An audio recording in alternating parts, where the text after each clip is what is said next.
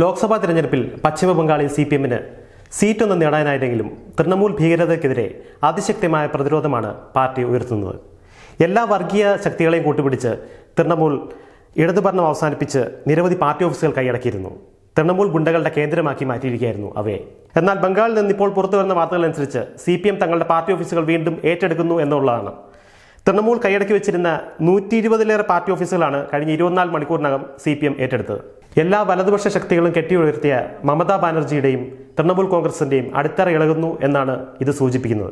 ലോക്സഭാ തെരഞ്ഞെടുപ്പ് ഫലം മമതാ സർക്കാരിന്റെ അഴിമതിക്കും തൃണമൂൽ പ്രവർത്തകരുടെ അക്രമത്തിനുമെതിരായ ബംഗാളിന്റെ വിധിയെഴുത്തായി.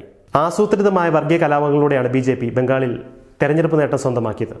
ബിജെപിയുടെയും RSSന്റെ നേതൃത്വത്തിൽ രാമനവമി, ഹനുമാൻ ജയന്തി ദിവസങ്ങളിൽ ആയുധമേന്തിയുള്ള ഘോഷയാത്രകളാണ് സംഘടിപ്പിച്ചത്. അസാൻസോളിൽ 2018 മാർച്ചിലുണ്ടായ കലാപത്തിൽ 5 പേരാണ് മരിച്ചത്. 2017 58 വർഗീയ സംഘർഷങ്ങളിൽ 9 പേരും, 2016 38 വർഗീയ സംഘർഷങ്ങളിൽ 4 പേരും, 2015 27 വർഗീയ സംഘർഷങ്ങളിൽ 5 പേരും മരിച്ചു. ജനങ്ങൾക്കുണ്ടാക്കിയ ഈ നഷ്ടങ്ങളിൽ നിന്നാണ് ബിജെപി തെരഞ്ഞെടുപ്പ് നേട്ടമുണ്ടാക്കിയത്.